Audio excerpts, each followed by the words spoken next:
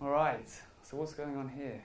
Yeah, Professor Charles Spence, who's a cognitive scientist at the University of Oxford, he did a lot of research and experiments in the areas of food and product sound branding, and he did a really, really interesting experiment with for Pringles funded by Unilever. And basically what he did, the participants within this experiment, they had to eat Pringles crisp, I think 180 different Pringle crisp with varying freshness. Yeah, exactly. And so instead of listening to the actual sound of them eating them, they had to wear a headphone, and Charles Spence played them recorded sounds. Yeah. And the idea is that what they were trying to find out is there's a balance between the optimum volume of you eating the crisp and the optimum frequency, and that replicates freshness.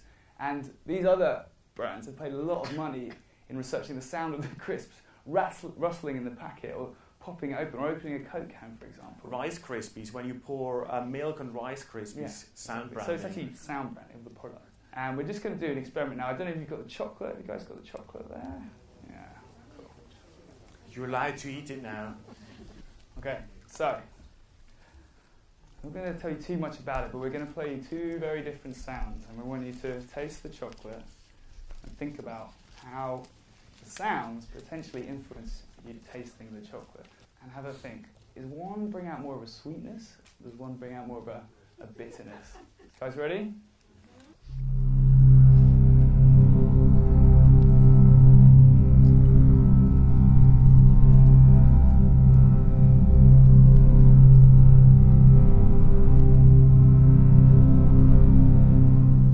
How does this one differ?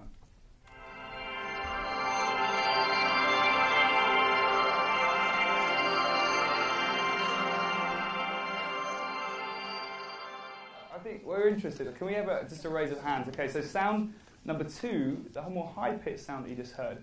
Who thought that one made it taste more sweet? Great. That's the answer we wanted. Yeah, so just finally, we'd just like to just maybe kind of, I don't know, make up some rubbish about potentially in the future where this could all be going. And I think the multi-sensory branding is really interesting. And hotel chains are actually starting to adopt on it already with sort of many airlines already use it. Yeah, exactly. Many airlines use a combo with sonic branding and scent branding. So they've got their own scent, they've got a design scent, and they have their own soundscapes, and they combine these two things. So it's about having a branded environment. And the generative soundscapes, which is not it's not necessarily music, but it's more certain frequencies and certain tones that evolve.